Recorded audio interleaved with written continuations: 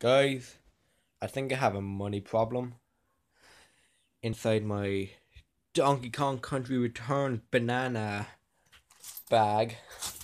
Right here. I have way too many of this.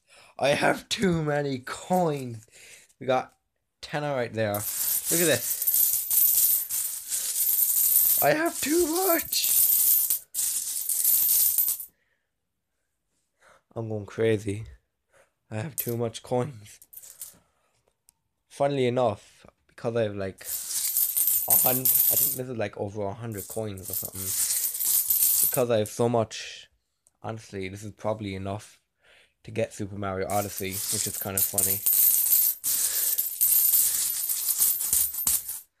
Like, we have a tenner over there with those two fivers. We have euro because I live in Ireland, and that's the currency. We got €2, we got €1, we got a lot of 2 and €1, and then we have like 50 cents, 20 cents, 10 cents, 5 cents, 2 cents. I've too much.